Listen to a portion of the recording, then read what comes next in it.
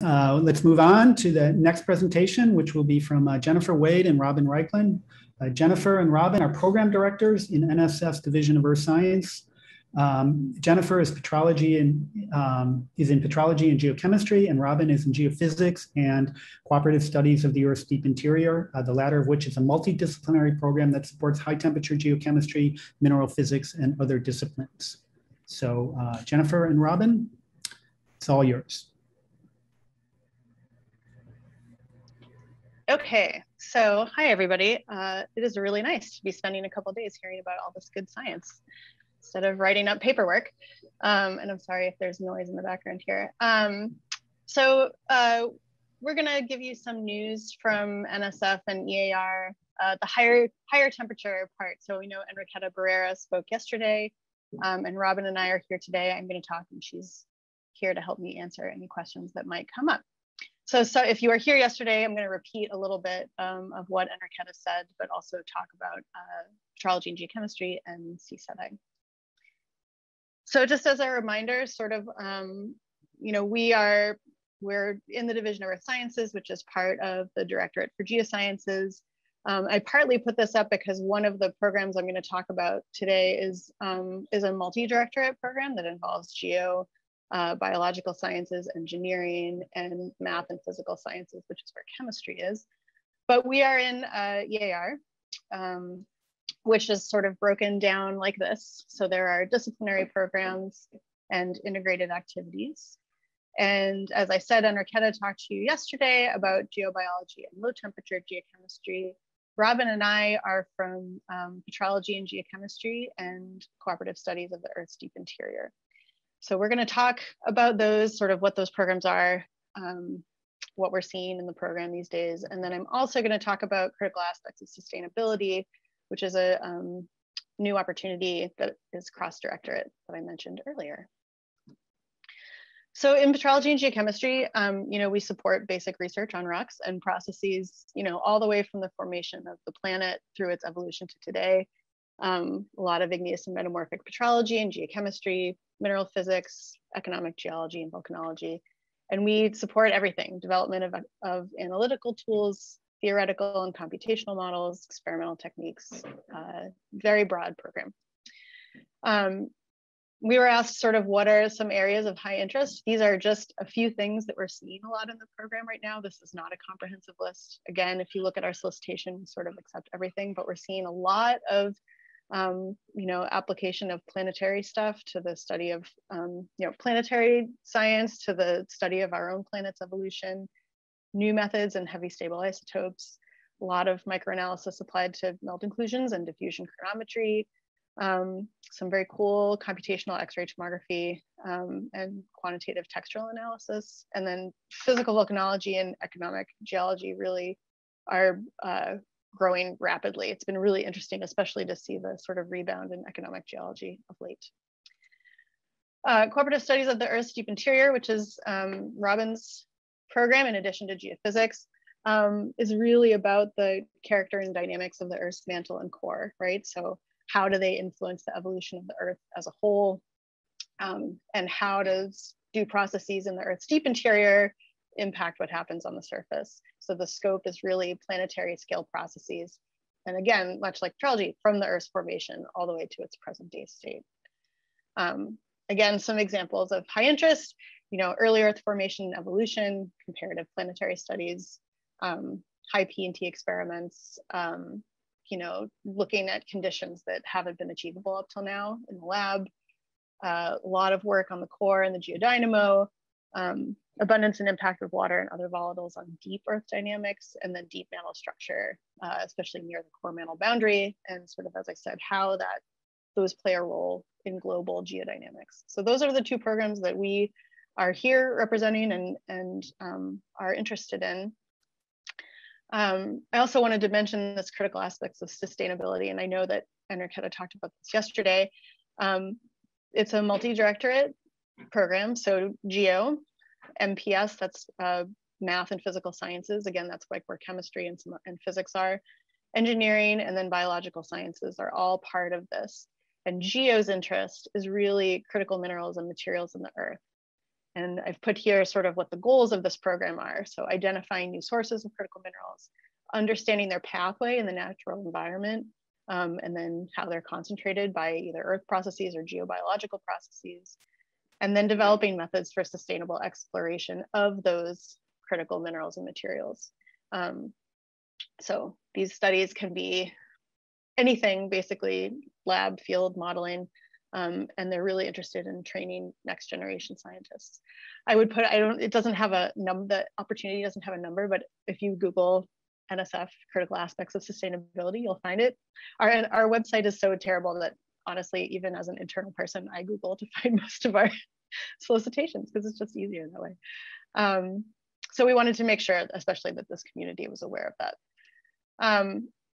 And then we also wanted to just highlight a few priorities, both from our director and from the Biden administration, because this is really going to impact what happens over the coming years, right? So we have a new director, relatively new director, Dr. Panchanathan, we call him Panch, and his 3 pillars are really advancing the frontiers of research, ensuring accessibility and inclusivity, and then continuing global leadership. So he's really into partnerships, both internally and across agency and internationally. And then the Biden administration priorities, which are also really impacting sort of how we think about the future of NSF. Of course, addressing the pandemic, which we've been doing for over a year. As Enriqueta and I think Russ mentioned this also, the Via Jedi initiative, which really, there's been a lot of broadening participation work in the agency already, but this is, of course, since last year, getting a big thrust. So belonging, accessibility, justice, equity, diversity, and inclusion is driving a lot of what's happening in the agency right now. Economic recovery from this pandemic, and of course, climate change, which the Division of Earth Sciences will have a big role in. So all of these, these 4 pillars, or what they're calling them, will probably impact a lot in the coming couple of years, or at least 4 years, including this new directorate. So, I wrote NS, it should be NSF's new potential directorate, right? This technology, innovation, and partnerships, which I think this community really may have a significant role in. There's potential for it. So you can read about it in the budget request for fiscal 22. This is about advancing science and engineering research and innovation for breakthrough technologies, and translating discoveries from lab to market, which is an interesting shift for the agency, creating more educational pathways for jobs, supporting a diverse workforce, and again, this partnership idea that that our director is really interested in. So catalyzing partnerships between academia, industry, the government, and other investors like philanthropists and organizations that are outside what we have done in the past. So this will be interesting to watch evolve. Again, it's just in the budget request, so it hasn't been implemented yet, but we are keeping a close eye on it. And I think that is my update from NSF, and we are definitely happy to take any questions. Okay, thank you, Jennifer. Let's see, do we have any questions? I can certainly start with one, and the last slide was quite interesting. Well, first of all, so can you just elaborate a little bit where we, just bring everyone up to speed as to where we are? The Senate has passed this, but the House has not. Is that correct? I think that's right, because the budget for 22 has not at all been appropriated yet, so it's all just in theory. But we have some ideas of what it would look like, and already people are talking about what parts of the agency that exists now will be reconfigured and what new parts will come in from the outside. So it's a lot of uncertainty. The details are in the budget request, but anyone who has, oh, I see Jim Evans says they passed. House bills are different from the Senate. Oh yeah, so there's going to take some negotiating. Yeah, you know what?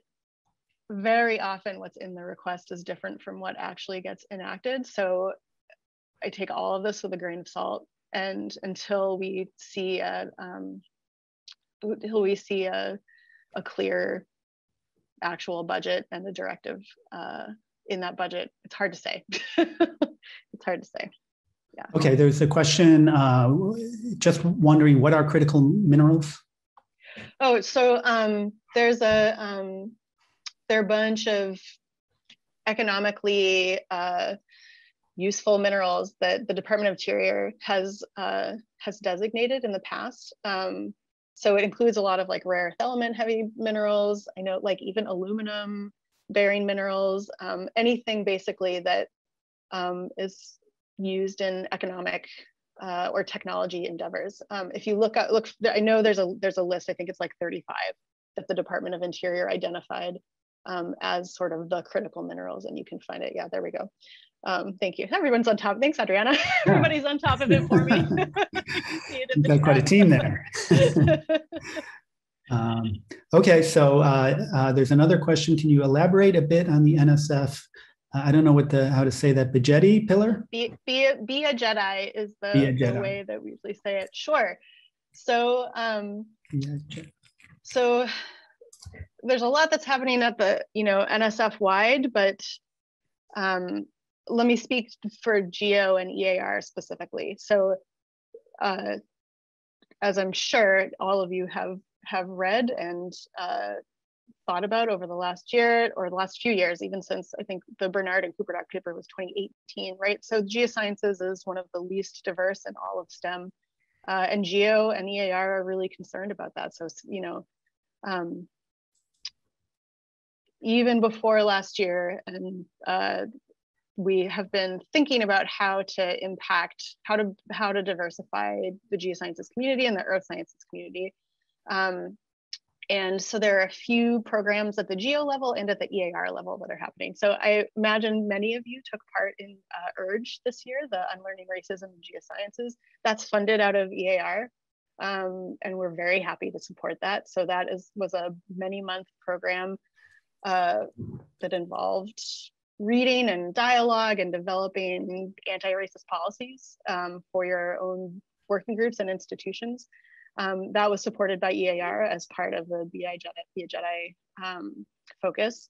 But even at the NSF level, at the Geo level, there are programs. I don't have, someone will find links. Maybe I see Russ is here, so maybe Russ will find these links for me. But so there's, I use GeoPaths. So this is specifically about pathways for bringing diverse students into geosciences.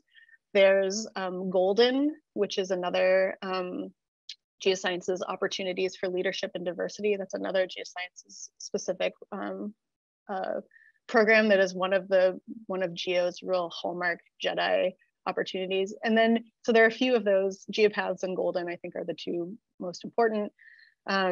And overall, we're really thinking about how to change or incorporate language into our solicitations that is more inclusive and equitable. So we're thinking about it from a very basic structural level within the programs, and trying to provide opportunities for actual funding and support, you know, at the program level. Yeah. Okay, other questions? I guess actually one thing I would like to maybe have you elaborate on a bit more is, you know, a Directorate for Technology is a huge change for NSF, right? So you know, in your internal conversations about this, how are you getting ready for this? How is it being viewed in NSF? I think it'll vary depending on who you talk to. There have been for a number of years, there have been a lot of academic industry partnership programs that have gone on, especially in engineering, more so than Geo, but it's happened in other parts of the agency for a long time. I don't know. I honestly, I don't know how it's going to go. It's going to be very interesting to see. You know, it's always great when our agency gets more funding. I hope that funding also translates to the science directorates that exist. It's going to be interesting to see. Everybody's reacting differently, but I think overall, it's great that it's great to be in an era where the agency is appreciated and invested in. And that, I think, is what everybody is focusing on. So growing the agency is generally a good thing. Puts us in a different oversight category, which will be, which Rush especially, yeah, Rush just said in the chat, we used to fly under a radar, but given the size that we will now be, we'll be under a different threshold of oversight, which will be interesting too. So what does that mean? Are you talking about like congressional oversight? Or? Yeah, so because our budget, I can't remember what it is, right? Russ, can you remind me what the new budget number will be for the agency? I honestly can't tell you. I did post the budget it's page. Over 10, yeah, it goes up to once you cross out into $10 billion, like it's a whole new ball game of oversight. And so I don't know what that's going to be like. Okay. Yeah. All right. Okay, I think I got all the questions. Were there any more questions for Jennifer? Okay, well, thanks very much. Greatly appreciate the update, and we appreciate it. So